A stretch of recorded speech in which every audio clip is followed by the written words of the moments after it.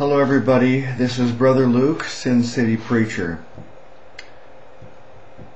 I have encountered a lot of people who I believe are prejudiced against Jesus Christ. Maybe that's you. Are you prejudiced against Jesus Christ? Do you think that you don't need Jesus? You resent the fact that Christians believe Jesus is the only way to get to heaven? Are you determined to reject Jesus and believe that you can get to heaven some other way? Do you really believe that you do not need Jesus Christ? Well, in the Bible, in Acts 4:12, it says, "Neither is there salvation in any other. For there is none other name under heaven given among men whereby we must be saved." That's pretty clear. There is no other name under heaven whereby we must be saved. That's right. We must be saved or we're lost.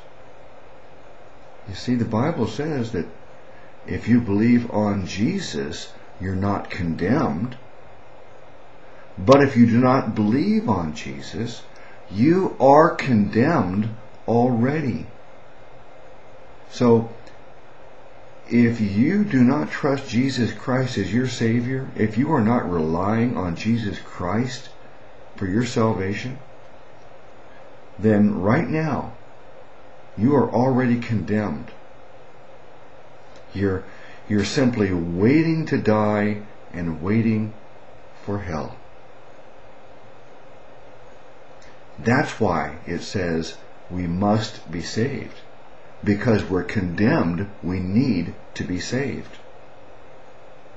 And the Bible says salvation is found in no one else but Jesus Christ.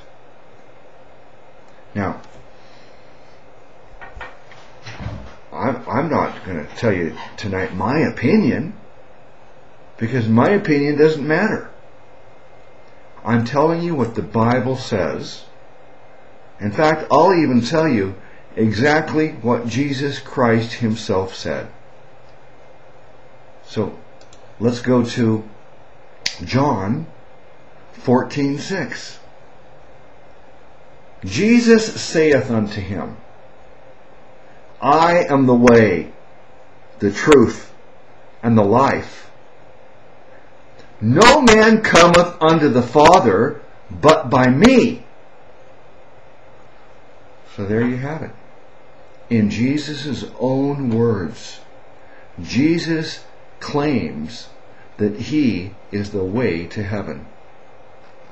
In fact, he says it so strongly, he says he's the one and only way to get into heaven.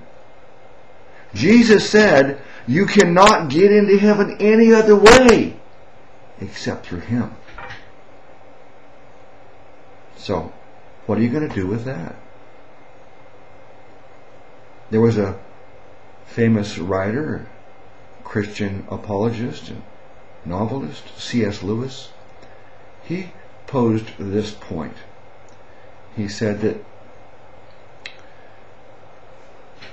Jesus put us in such a position that he did not leave you the option of believing that he was not God and Savior. You must come to the conclusion that Jesus Christ is the Lord God and Savior. Or you must come to the conclusion that Jesus Christ is a liar or a lunatic.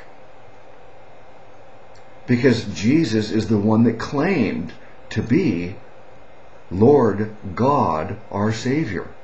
Jesus claimed to be God and Savior. So, you're in a predicament. You must either believe Jesus' claim, or you must call Jesus a liar, or you must believe that he's a lunatic, like someone who believes that they're a poached egg. Well, Jesus also said that he is the gate to heaven. Jesus said that he's the door to heaven. But some of you are refusing to go through that door. You're prejudiced against our great God and Savior, Jesus Christ. You will not accept the gift of eternal life that he offers you through faith in him. You are determined to find some other way to get to heaven because you're prejudiced against Jesus Christ. Well, listen carefully. Jesus is the door to heaven, and there's only one door. There's not a side door. There's not a back door. There's only the front door to heaven, and Jesus Christ is the doorway. You must go through Jesus Christ to get into heaven. So, will you believe him and go to heaven?